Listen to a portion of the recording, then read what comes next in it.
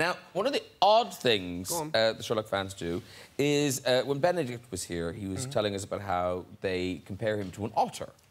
And it seems unlikely, but here's a classic of there's Benedict Cumberbatch, and here he is looking like an otter. It does sort of work. Yeah. So now they've got you compared to another woodland creature. Do you know what's coming? No, you don't follow me on the internet? What's wrong with you? Can you guess what woodland creature Martin Freeman might be? Careful. Other side. Keep it clean. It's really unlikely. Cat weasel? Unbelievable. That weasel's not even a creature. He's just an old tramp in the woods. And? No, it's a hedgehog. No, and you kind of think, how could a person look like a hedgehog? Because a hedgehog is not expressive. I'm so wrong. So here's Martin. Here's Martin, right?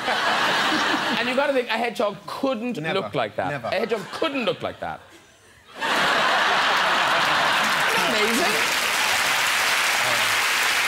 So happy hedgehog. Then we've got less happy Martin. Does he have a hedgehog to look like him? Yes, he does. I don't think he looks like a hedgehog at all. I think that's just anybody making a face, you put a hedgehog next to them, they'll look like a hedgehog. I think Ben's seen through the floor in this. Yeah. No, OK. Explain this one, then. This is so specific. OK?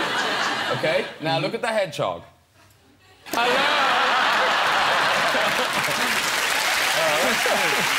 Proof positive. I rest my case, Your Honour. Yeah. OK, this is OK. If you don't mind this is the clincher. OK. OK. Here's Martin Freeman, obviously encountering fans, and how can a hedgehog do this? It's not possible. I'm told this isn't photoshopped. It also looks like a mutant hedgehog. Look at his face. Well done, the hedgehog. Very well.